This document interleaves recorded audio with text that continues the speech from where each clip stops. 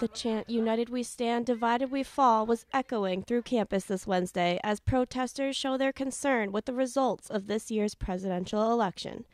Pedro Gomez witnessed a large group walking through dining halls protesting to get the attention of students. I was in Cooper when the first batch of protesters came in, and I think it's good for them that they're voicing their opinion and they're expressing themselves. The voices need to be heard, and that everyone should understand that there is unrest going on.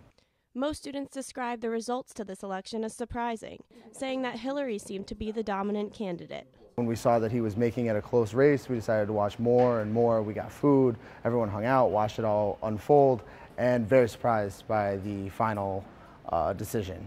Pretty crazy. And when Florida was looking like it could go either way, it was a little intriguing. So we stuck around and watched, and Florida ended up going Trump's way and kind of opened the rest of it up.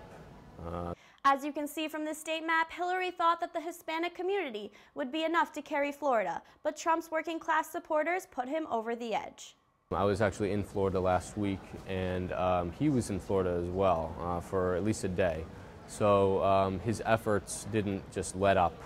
Nick Schmidt says going forward, America is going to have to come together. He's going to have to do something in office that really brings everyone together. And for me, it's his foreign policy. His foreign policy would be big. Come together or fall apart from fear? Only time will tell. From SUNY Oswego, Kathleen Haynes reporting.